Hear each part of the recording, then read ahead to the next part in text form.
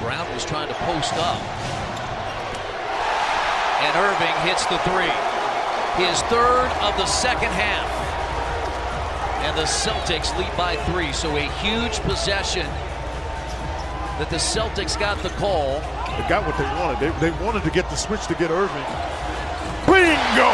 How about that? It's a long two, but Vic steps up to knock down the shot. 98-97. Oladipo has 19 inside the final minute. Irving guarded by Collison. You're going to see in Irving's hands for the most part. They're going to let him make decisions.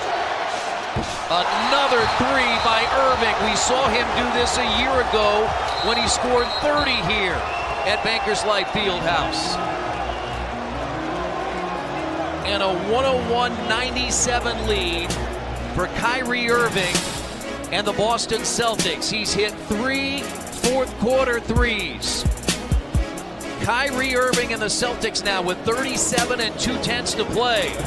Lead the Pacers by 4, 101-97. He got the whole court versus the half court. Pacers have to have a stop and then the rebound. Corey Joseph was put in the game to guard Irving, so wait to see if Irving comes off of the high screen. Oh, he back cut. He missed it. Oladipo the rebound. He did.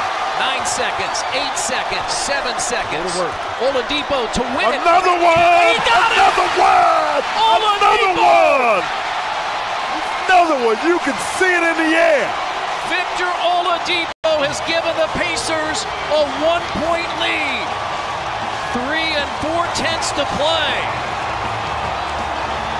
Victor Oladipo, in front of this near sellout crowd, has hit another big three-point shot.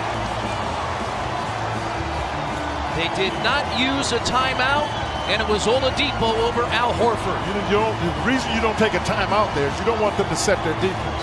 And Victor has normally shot that from the left side, but you could tell the way he was dribbling, he was getting ready to get that going. And even challenged there by Horford, able to get it to go down. I mean, more defensive stop.